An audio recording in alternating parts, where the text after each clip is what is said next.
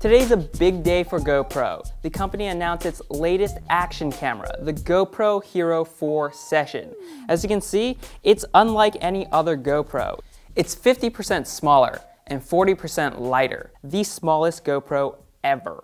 GoPro let us check out one of the cameras, and we're gonna unbox this guy. I don't really want to damage this, but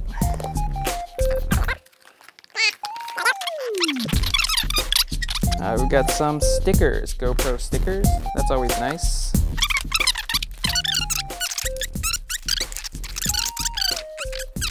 Here it is. And we can take it out of the cage by just opening this clasp. And as you can see, it is a little tiny cube. Smallest GoPro ever.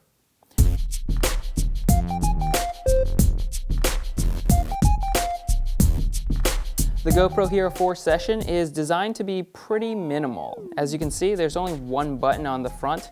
Unlike traditional GoPros, there's no LCD screen on the front, just a small status bar indicator.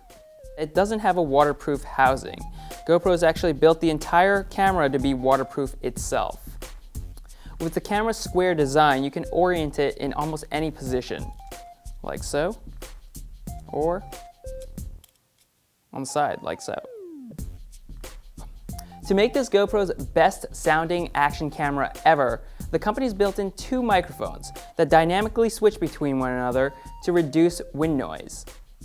The GoPro HERO4 Session uses micro SD cards.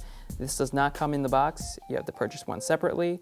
We've got one right here, and we're just gonna pop open the slot and insert it like so.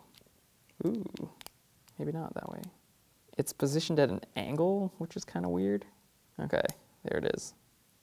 So there you go, guys. This is the GoPro HERO4 Session. It'll cost $399 when it comes out on July 12th worldwide. And hope you guys enjoyed the unboxing.